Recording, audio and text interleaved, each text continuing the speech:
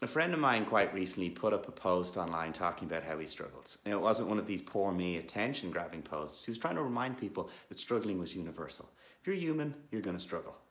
Struggle, work, effort, striving, whatever word resonates with you, isn't necessarily a bad thing. In fact, we need it. Our heart gets healthier when we put it through the strain of a workout. Our relationships get better when we go through tough and honest conversations. And our brain gets a little smarter when we struggle through a math problem. We need to struggle, but we don't need to suffer.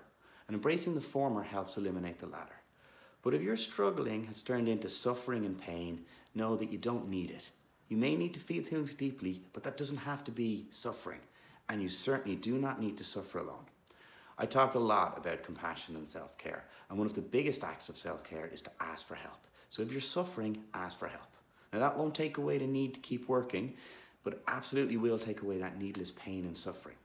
Ram Dass once said, "We're all just walking each other home." So don't walk or suffer alone.